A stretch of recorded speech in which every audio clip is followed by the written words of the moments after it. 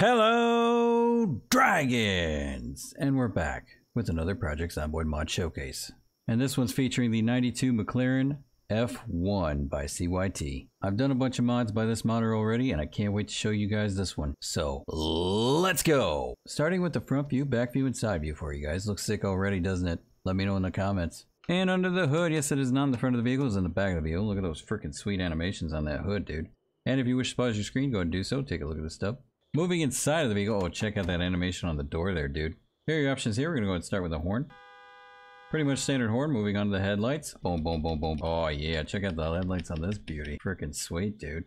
And just like other CYT mods, there's plenty of items you can take out of the vehicle. These are just some of the parts that I have scattered across the floor here. And if you don't have them, you can also craft them yourself by the crafting menu. Freaking sweet, dude. And that there is the 92 McLaren F1. What do you guys think? Let me know in the comments. I freaking love this thing so far.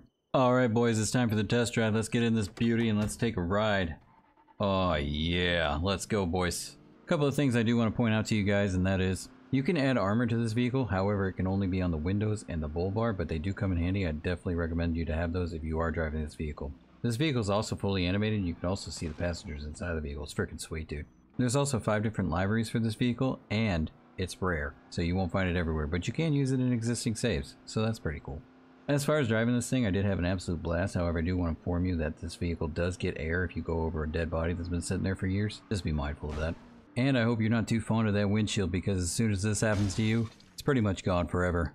As far as the armor goes, it does take effect, but only if you smash zombies, or if the zombies are smashing on your window. They won't just bust in on your window easily. It will take some time. And that's it for this video. If you like this video, go and dragon smash that like button and subscribe. Become one with us, dragons. And I hope to catch you in the next friggin' video. Goodbye for now.